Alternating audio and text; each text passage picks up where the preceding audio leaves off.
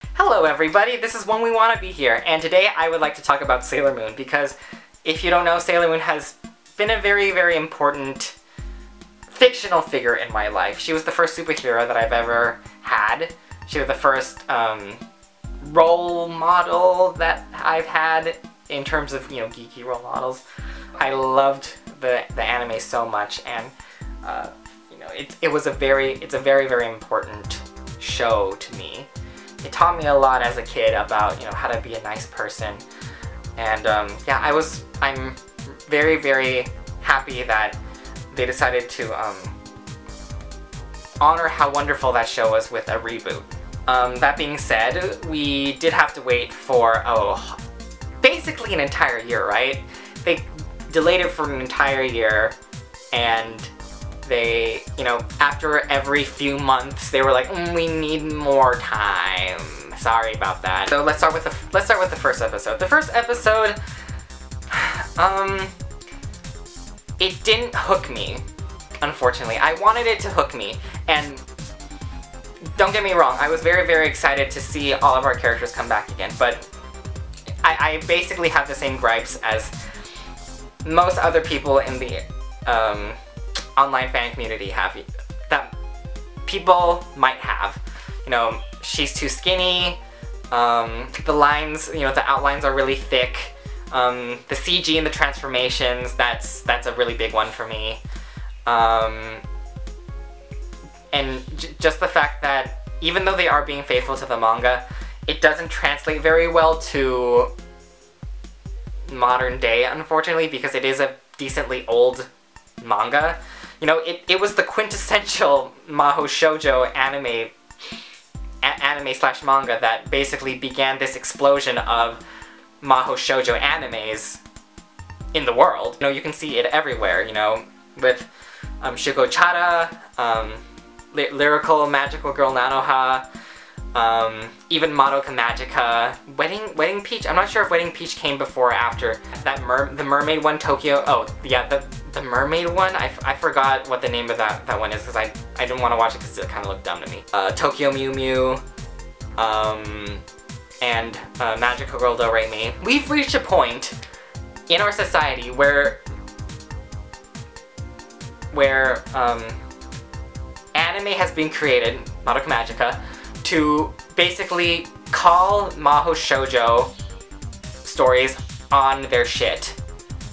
Like, that's how long that we've had Mahou Shoujo anime. I forgot where I was going with this. Okay, so, sorry, the first episode, it was okay. I don't know, I think people that would watch, if this is people's first time watching Sailor Moon, I think they would probably not be that inclined to watch it again.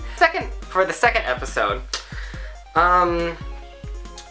the series grew on me a little bit more, I would have to say. I think that might just be because I love Sailor Mercury. Sailor Mercury is automatically my favorite senshi just because we have the same birthday, and so I find a lot of similarities to her.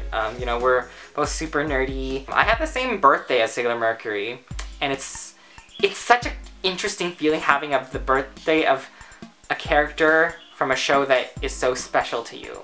I've always cherished that, even though I didn't have anything to do with it. I definitely got more emotional watching her transformation than Sailor Moon's transformation.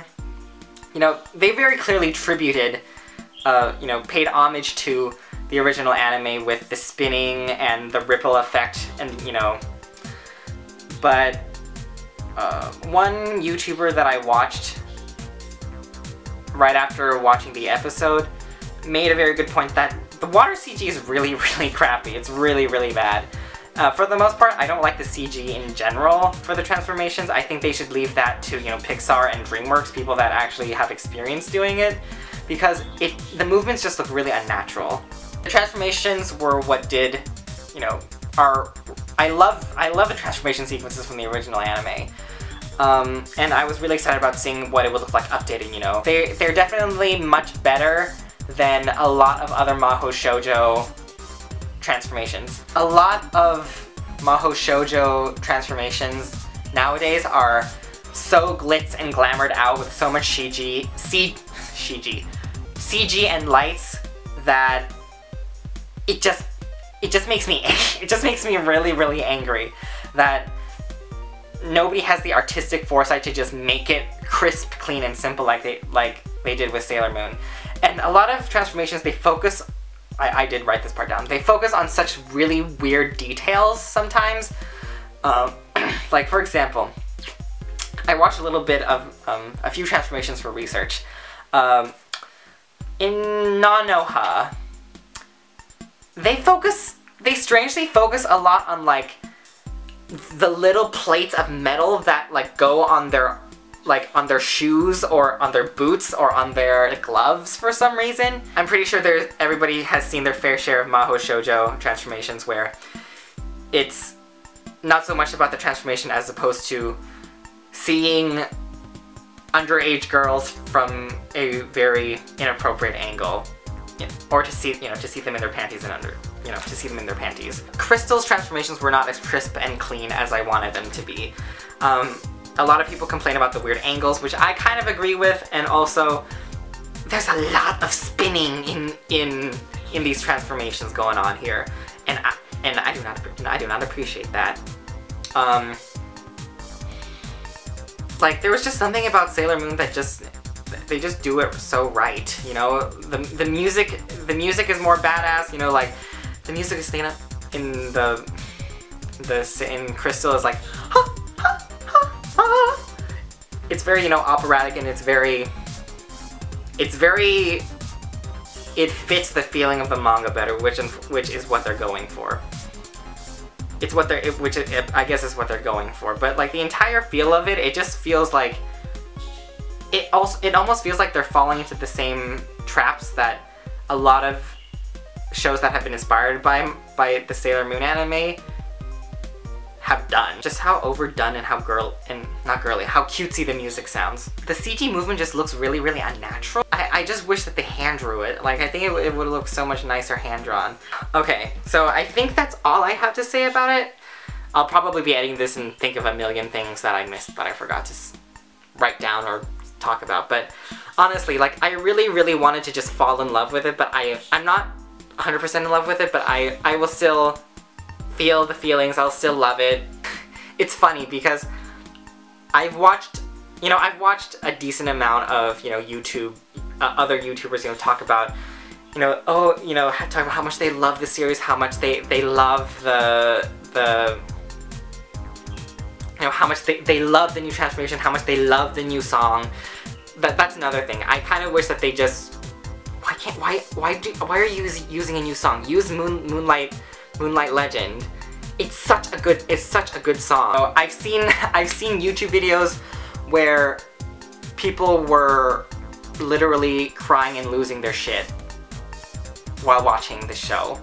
And just because I'm such a huge fan of Sailor Moon, I almost feel bad because I wish that I was that person. I wish that you know, I was so overcome by my love and feelings for Sailor Moon that I was just like but I'm not that person. I will watch it though, don't get me wrong. I will see you guys next week. Stuff with 2-Dash has been going really, really well. Check out the website. I wrote a lot of stuff for them that I'm very proud of. And I will see you later. Bye!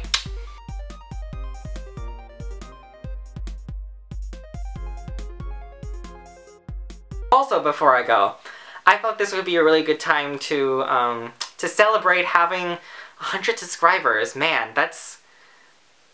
I didn't really know if I would be able to reach this point.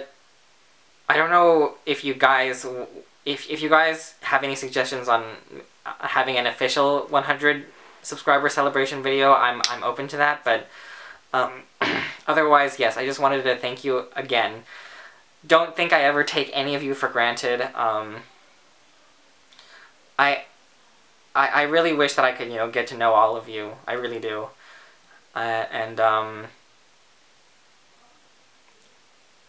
Being able to build communities or at least, you know, strengthen a community it feels really, really nice, even though if it's as small and separated as this one. Yeah, thank you so much to each of my wonderful 100 subscribers for believing in me, and I hope that I will make you guys proud, and I will be worthy of your subscription. Bye, guys.